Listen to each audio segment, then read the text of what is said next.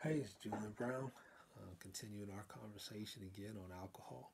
Um, we're going to now talk about some short-term effects and long-term effects that you know of alcohol. Maybe you're going through these symptoms, um, or maybe you're noticing these in somebody else. So these are some of the short-term effects. Now, like we said, it always depends on how much alcohol you're taking at the time.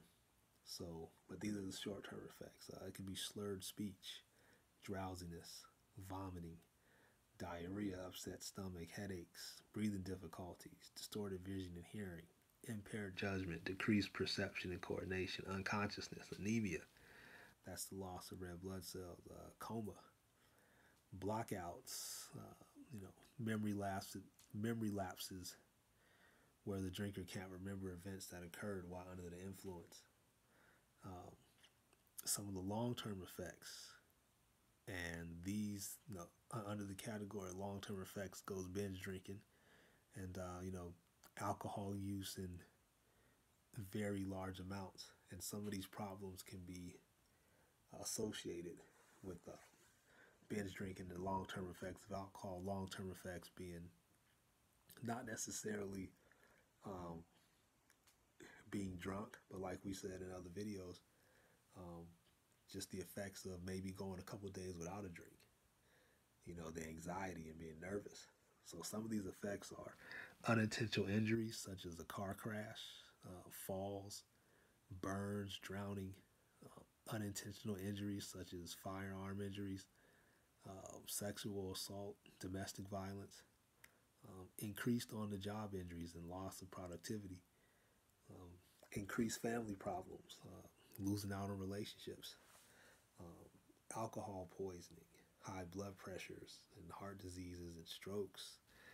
Um, can also lead to cancer in some cases. It can lead to nerve damage, liver disease, um, malnutrition, and vitamin deficiencies.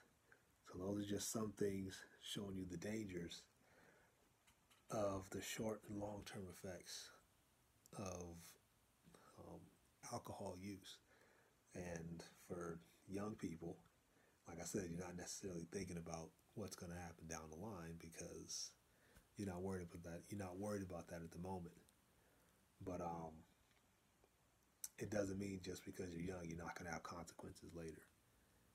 Uh, you know, like in previous videos already stated, remember this is your brain at play. Alcohol is affecting the way your brain is able to work. And that affects the way everything else in your body is able to work. So it's just something to think about when going out and wanting to engage in some of these activities that require drinking. Hopefully this video helps somebody. All right, thank you for listening.